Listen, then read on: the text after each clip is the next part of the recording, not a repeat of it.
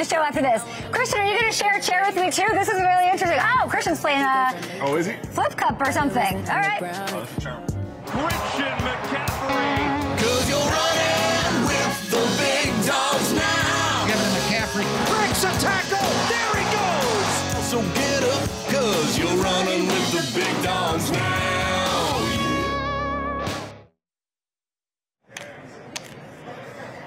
You know what I love about certain people? When they make me look smart. When I say something about them and then it's like, told you. When this trade happened with Christian McCaffrey from the Panthers to the Niners, I said this is going to be the most impactful midseason pickup in NFL history, and he helped make me look good. And he also helped lead the Niners to 12 straight wins right after snagging him at the buzzer at the trade deadline, racking up over 2,000 total yards, which is like normal for you now. 16 touchdowns. Christian McCaffrey is here. Hi. How are you? I appreciate you having me on. You're so calm that I need to like calm down around you because you're such a cool character, and I'm like, ah! No. I appreciate you having me on, and I appreciate all the kind words you said about me this season. I see it. Not everyone did, so I appreciate it. I appreciate you. Yeah. I mean, it's the perfect fit, and we're going to get into that. And that first game that you had there, I was like, bam, bam. That was incredible. But I also want to talk about the Pro Bowl. You were just there. I thought it was so incredible that we saw footage, and, you know, we don't always see everything that goes on there, but you stayed after. Like, how long to sign autographs for kids? I want to know why you did that, why that was so important. Because everyone left, you could have gotten the buses. What was it? What was that about? You know, I think obviously I was a kid once, and I used to look up to a bunch of football players, and my dad played, and I remember my favorite thing was just being around the players and getting autographs and having them sign cards. So anytime I get an opportunity to, I try to pay it forward. Who did you look up to the most when you were? My dad. I know, yeah, but I was going to say outside it was tough to all the I grew up in, you know, the late 90s, early 2000s when the Broncos were the Broncos, and, you know, they won 2 Super Bowls in a row. So I remember being in the locker room with Trell Davis and Shannon Sharp and Rod Smith and Al Wilson and all these guys who, you know, I grew up, that was my team. So all those Broncos players. It's amazing. Okay, I know that you are happy to be here. You were happy to be at the Pro Bowl with those fans. You're happy to be on our set.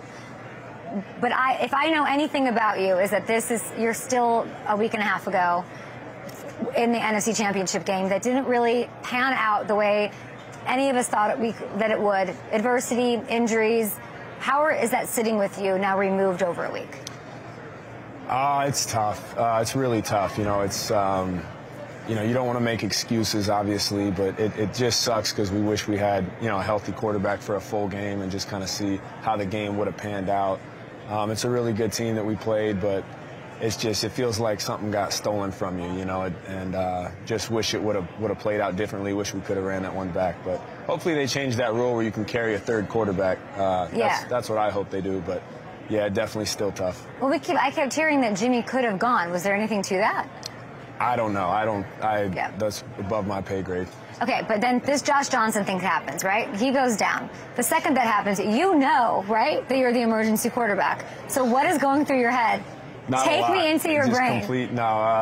There was a package, you know, we had a couple packages out there of, you know, possibly we could have done some stuff, but at that point, you know, Brock could still hand the ball off and could still throw some screens, and I mean, I think it's a testament to how tough he was to stay in that game and continue to do some stuff, because, you know, that is a serious injury. A lot of people wouldn't have done that.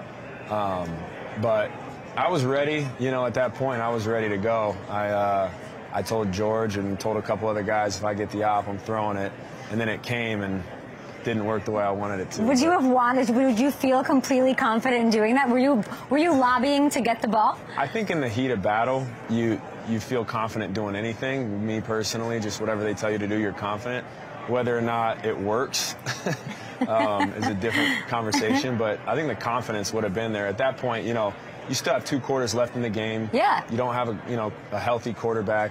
But there was always hope, you know. You never know what can happen in a football game. Defense could get a turnover here or there, and so there was always hope. It just, you know, once again, it's tough in the NFL to win without a quarterback. What is George Kittle saying back when you go, if I'm getting the ball, I'm throwing it? What did he say to you? He's fired up, man. He's the most positive guy I've ever played with, so he was ready to go. And there's a lot of reason to think that you should be confident and want the ball, because literally the second you got there, you had the most insane game. You ran one in, you had a receiving touchdown, and you threw a touchdown pass. We had it. Take me through what went into this and the package or whatever. We have it. Go for it. This was your 2022 season script. Week 1 as a Niner for Christian McCaffrey. This Go. is I was excited to see my script. But Yeah.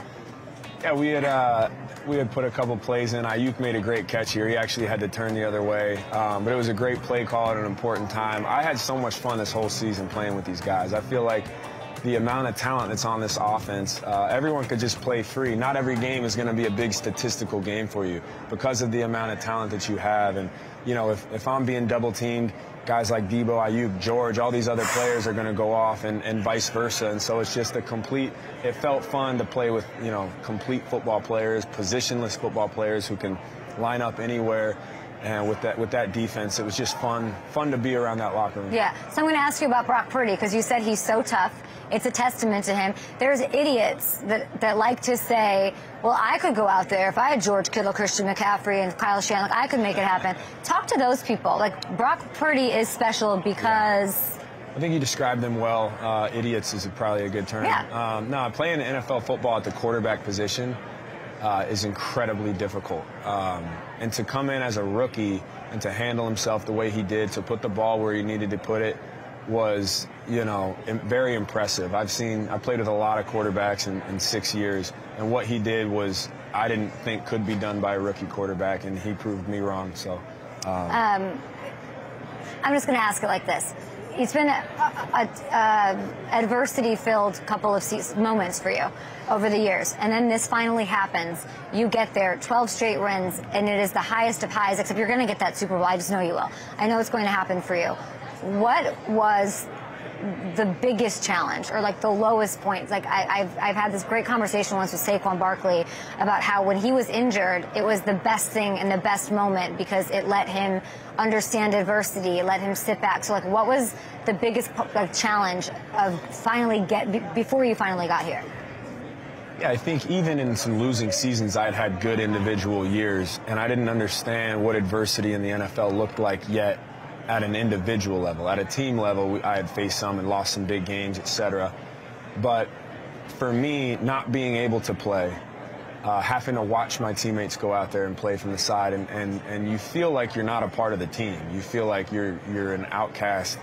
And then to hear the noise, to hear what people are saying about you, that you should retire, that you're never going to be the same again, that you can't do this and you can't do that, and you can't do anything about it other than sit there and listen to it and wait for next year. I think the patience part of it was the biggest thing I learned, and the understanding that this whole thing is a marathon, that I don't plan on playing another couple years. I want to be in this as long as I possibly can, and that's going to, you know, come with some challenges here and there. It's everybody's story. Every NFL player I talk to who's played, they've gone through something here and there, and they had to hear this, and they had to, you know, be patient. And the quicker I understood to just put one foot in front of the other, control what I can control, and go out there and be me, was a big weight off my shoulders. And obviously being traded to San Fran, I felt like, you know what, I got nothing to lose. Go out there and ball, play your game, work as hard as you possibly can, and see what happens. Who called you? What was the phone call like when you knew you were traded?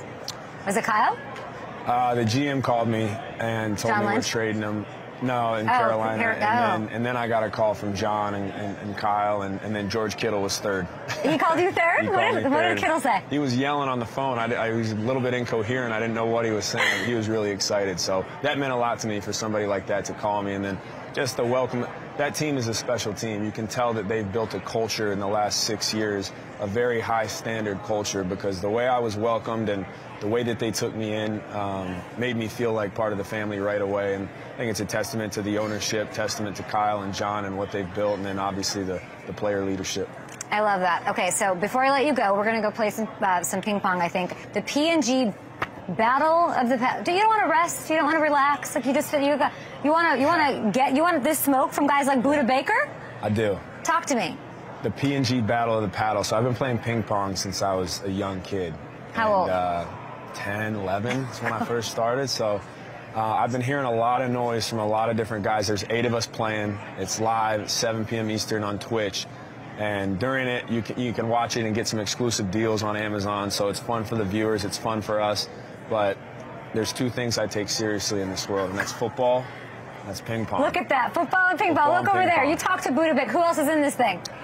Jared Goff's coming in, I'd say, with the most confidence. Go to that single camera. We got this smoke coming for you. You hear this, Jared Goff?